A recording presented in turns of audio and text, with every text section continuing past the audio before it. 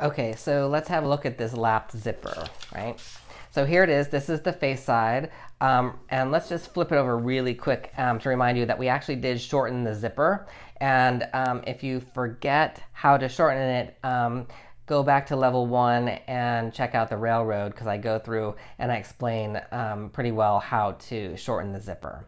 So what I'm going to be looking for, first of all, is the quality of the stitching. My top stitching is consistent. It looks pretty good. Here is where the pull is, so I'd undo and I'd unzip that. And I look how consistent the stitching looks, and that looks pretty good. Remember, up here we could have some problems with that curving or looping out, and I showed you how to sew this on so you wouldn't have that. So now I'm going to sew that up. I'm going to look here at the under area and just make sure that stitching is consistent. I've got a good seam there, and that I don't have, my stitching doesn't come over here. Sometimes we will see stitching here. If I saw stitching coming over that seam allowance, I would ask you to redo that area. But I have a really good pivot here that goes right up into the zipper. And then I would actually look underneath how clean it looks underneath. And this is really clean. This is the way I would want to see it.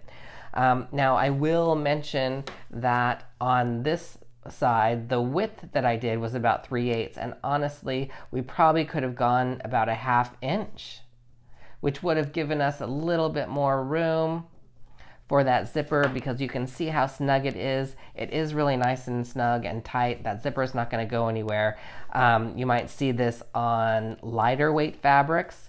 This as narrow as this is. Next time, if you want to try a 1/2 inch seam, you will still definitely have enough space there to do your stitching and still get right onto that seam.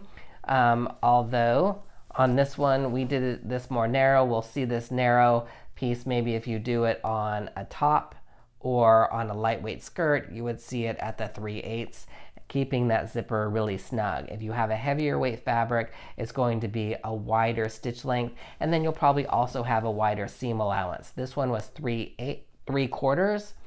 So on heavier fabric, or medium to heavier weight fabric like a tweed, you might have a 1 inch seam allowance, which gives you a little bit more room to work with your zipper and the fold over for that fabric. All right, but if your zipper is looking good like this, and I just drew these stitches here just to show you how another width would look. I'm going to press those out before I put them in the notebook. If your zipper looks like this, that's full points for you.